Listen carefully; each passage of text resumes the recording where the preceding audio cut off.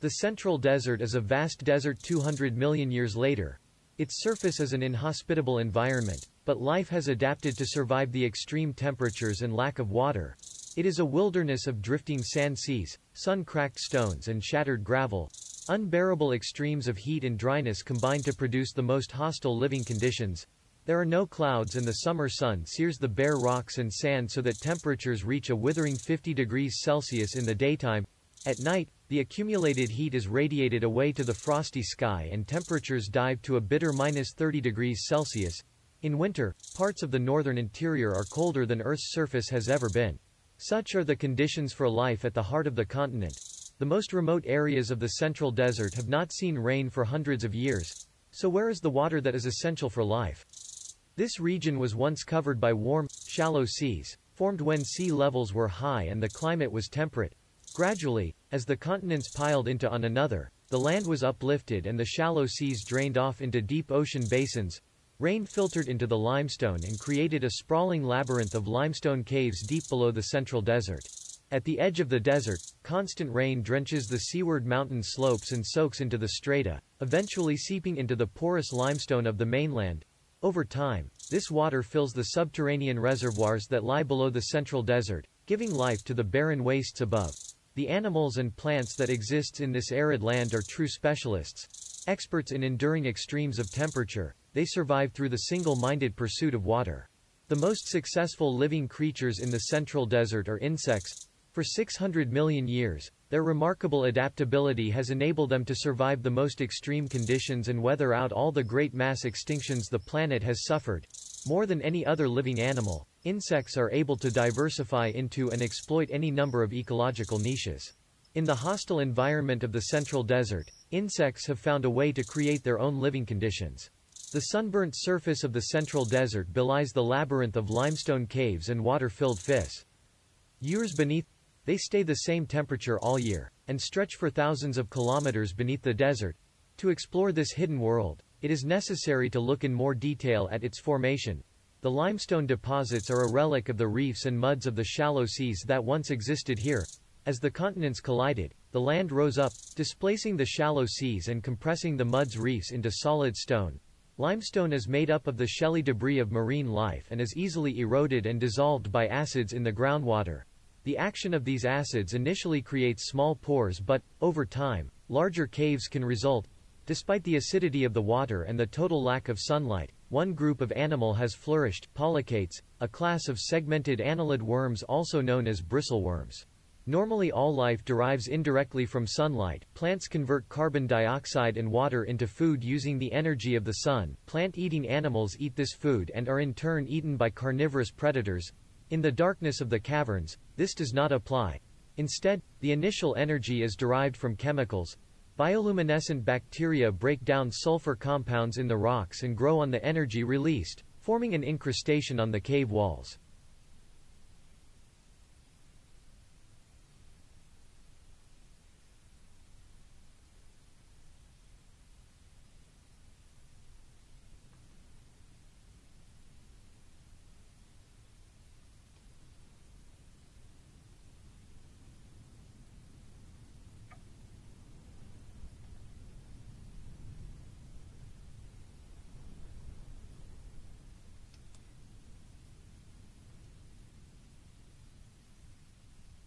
Throughout this complex social structure there seems to be a single, corporate intelligence that understands the requirements of the whole colony. The colony functions as though it were a single organism, its whole truly greater than the sum of its parts. The Terabyte is a species of eusocial insect native to the Central Desert of Pangaea II in 200 million AD. A Terabyte colony lives in a large tower, about 2 meters tall, which they build, and is composed of a number of different castes, each with its own role to play. Terabytes are descended from termites, one of nature's great survivors, which easily made it through the 100 million AD mass extinction and developed an even more extreme caste system, as well as more advanced chemical weapons. A more recent ancestor of the Terabytes lived in what would become Central Desert before conditions became so inhospitable. In those days, pools of water were more common, and a kind of green algae flourished. Head on the surface of these pools, fed on by the Terabytes' ancestors. As conditions worsen, The oases disappeared and aquifers sank further below the surface, so the terabyte's ancestors began to burrow down to reach the algae and bring it to the surface to photosynthesize. Eventually, in the terabytes, this would develop into a full-scale farming operation. The various castes of terabytes all have different appearances, but most follow the same basic body plan. Only the transporter caste has functional legs, the others have vestigial legs, or none whatsoever. Several castes including gum spitters and rock borers have disproportionately large heads, giving them more room to generate their chemical weapons. Most terabyte castes have internal chemical factories allowing them to generate a wide variety of chemical weapons and tools.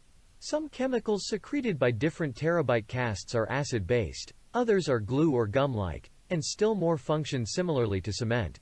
Terabyte society has rigorously defined roles for every individual. All terabytes are divided into biologically distinct castes, each of which has an important role to play. As they are legless, most of the castes are carried from place to place by transporter terabytes. The founder of a terabyte colony is the constantly reproducing queen, who spends her life in one of the underground nests.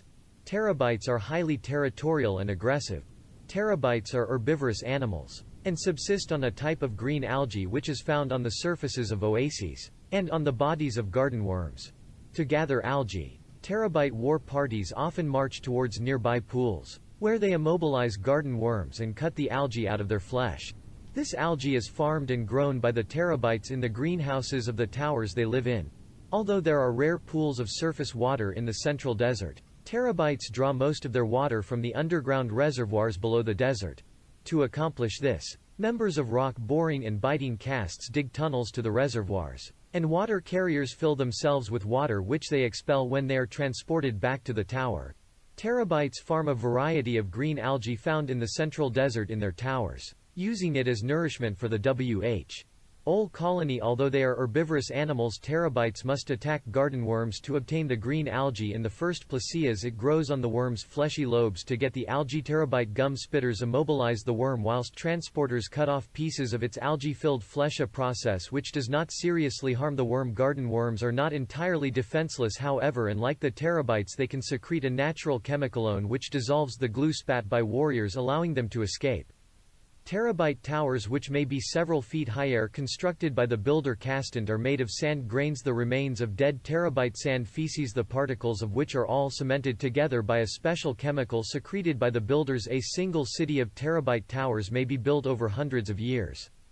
Below the externally visible terabyte tower is a labyrinthine system of tunnels and caves hundreds of meters deep, dug out by the rock borers and biters. These caves house the terabytes' nests and are home to the queen, whilst the tunnels lead to the subterranean reservoirs from where the terabytes draw their water. The above-ground stories are a brilliantly engineered greenhouse farm running down the middle of the tower as a pole supporting several circular platforms on which green algae grows. The top of the tower is filled with small windows made out of transparent polymer, allowing daylight to shine into the structure and onto the algae. The heat from the sun evaporates water in specially constructed wells at the base of the tower, cooling the atmosphere inside and causing a convection effect when the air falls, circulating carbon dioxide-rich air through the tower. The combination of sunlight and carbon dioxide provides ideal conditions for the algae to grow and photosynthesize.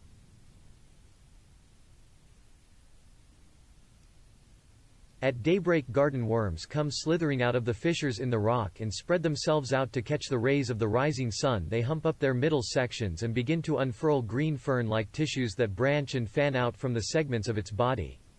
The garden worm is a species of photosynthetic amphibious bristleworm native to the central desert of Pangaea II in 200 million AD. It has a symbiotic relationship with a variety of green algae, which provides it with a constant food source on its own body. The garden worm is one of a number of polychaetes endemic to the central desert, and belongs to the family Phylobranchidae. The garden worm is descended from a marine bristleworm of the family Trichobranchidae, which became trapped in a system of underground reservoirs when the shallow sea was displaced by the formation of Pangaea II and became the central desert. This single worm flourished and diversified into several families, including that of the garden worm, which seems to be the only central desert polychaete which ever leaves the caverns. The garden worm is about 45 centimeters long and some 3.5 centimeters high. It generally resembles a very large segmented worm, with a large number of short, stubby legs, a pair of short horny projections above its two compound eyes. Its most distinguishing feature is several long, fleshy lobes running down each side of its body, all of which are packed with algae, which turns them green. Other parts of its body, including its face and areas of its back, are also stained green by algae. The algal growths and green coloration make the whole animal resemble a sort of strange plant. It is capable of secreting a chemical dissolvent from between its segments, which is able to dissolve terabyte glue, and a foul-smelling or tasting liquid which repels other animals when secreted in water. The garden worm is semi-aquatic and a fast swimmer, and lives mainly in the subterranean reservoirs which are scattered beneath the central desert. The garden worm's symbiotic relationship with algae means that it never has to seek out its own food. The algae growing in its lobes provides it with all the nutrients it needs. However, in order for the algae to photosynthesize, garden worms must spend a large amount of time each day basking in the sun on the desert surface. When basking, they raise their midsections off the ground by almost half their own length, then unfurl and fan out their algal tendrils. The garden worm has a very close symbiotic relationship with a variety of green algae, which grows inside the fleshy lobes running along the garden worm's sides. The algae creates food from nothing but air, water, and sunlight, allowing the garden worm to survive in the harsh environment of the central desert. The relationship also benefits the algae, allowing it to photosynthesize when the garden worms bask in the sun for exactly that purpose. Garden worms are also important for terabytes, which harvest the green algae and farm it as their own food source. A special terabyte caste, the gum spitter or warrior, has developed to incapacitate basking garden worms whilst transporters harvest the algae, a process which does not seriously harm the worm. Garden worms are able to dissolve the restrictive glue shot by terabytes by secreting their dissolvent. Another animal which hunts garden worms is the slick ribbon, another aquatic polychaete found in the subterranean caverns. The acidic secretions of the garden worm may also be used to repel these predators. The green bacterial meadows of the underground pools are grazed by the gloomworm. The gloomworm is a species of bacteriophagic aquatic bristleworm endemic to the underground reservoirs below the central desert of Pangaea II in 200 million AD. The gloomworm is one of a number of polychaetes endemic to the central desert, and belongs to the family Bacteriophagidae. The gloomworm is descended from a marine bristleworm of the family Trichobranchidae, which became trapped in a system of underground reservoirs when the shallow sea was displaced by the formation of Pangaea II and became the central desert. This single worm flourished and diversified into several families, including that of the gloomworm. Half-a-meter-long animals which travel in groups. Gloomworms feed exclusively on a kind of bacteria which grows on the walls of the caverns below the central desert, and are themselves preyed upon by slick ribbons. The slick ribbon is a fearsome predator. Its jaws are mounted on an extendable trunk that snaps out at passing prey. The slick ribbon is a species of predatory aquatic bristleworm endemic to the underground reservoirs below the central desert of Pangaea II in 200 million AD. It is one of a number of polychaetes endemic to these reservoirs, where it is the apex predator. It belongs to the family Megaphosidae. The slick ribbon is descended from marine bristleworms of the family Trichobranchidae, which became trapped in a system of underground caverns when the shallow sea was displaced by the formation of Pangaea II and became the central desert. This single worm flourished and diversified into several families, including that of the slick ribbon. The slick ribbon grows to about a meter in length, and, like the garden worm, has a long, segmented body. It has a large number of paddles running down the sides of its body, one pair to each segment, accompanied by adjacent bristles which detect changes in water pressure. It has an unusual head structure, with stalked eyes, two ambiguous plumes projecting from either side of its head, and a large mouth with two powerful pincers mounted on a long, extendable trunk. The slick ribbon's mouth and tusks are not visible or usable until it extends its trunk to catch prey. The slick ribbon is an aquatic predator which catches its prey by snapping out its long, extendable trunk mouth.